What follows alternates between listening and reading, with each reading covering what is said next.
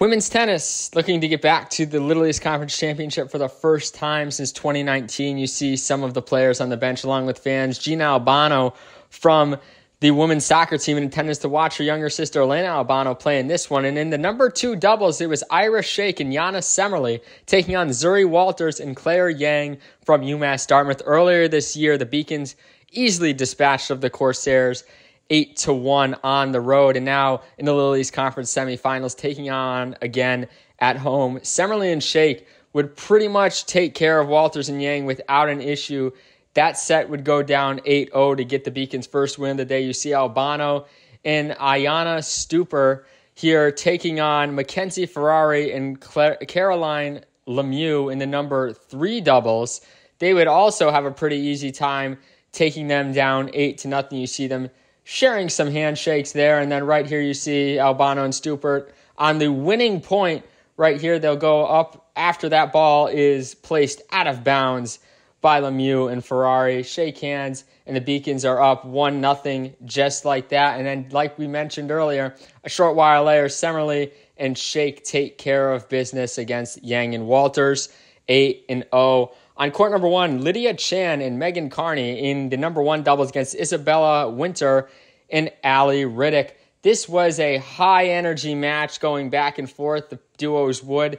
Chan and Carney with a big point right there, but then Chan unable to finish the job in that set. The Beacons, after trailing 2-0 in that one, would come back to lead 4-3 and then be defeated 8-5. So heading into the singles, the Beacons needing just 3 wins to move on to the LEC championships, and Ira Shake would be down in the number 2 singles against Zuri Walters, and she would handle business pretty easily. You see now moving over to Elena Albano in number 4 singles. She took on Alana O'Connell in her matchup, going back and forth with a lot of long rallies against O'Connell. Albano would find herself up 6-1 after set number 1. And moving on over to Ayana Stuper, she was in the number 5 singles against Allie Riddick.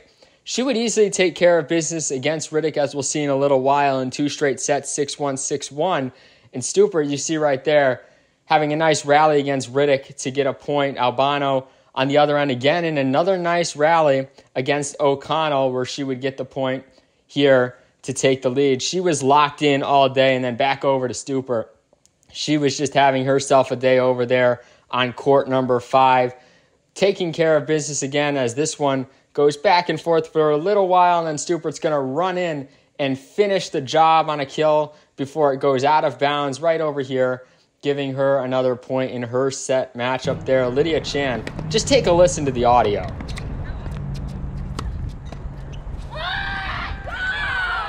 You can see she was fired up in this one. Harshana Godamana on the sideline watching his team get some victories here. As you see Stupert here getting the first win that the Beacons needed in the singles, 6-1 and 6-1 over Riddick.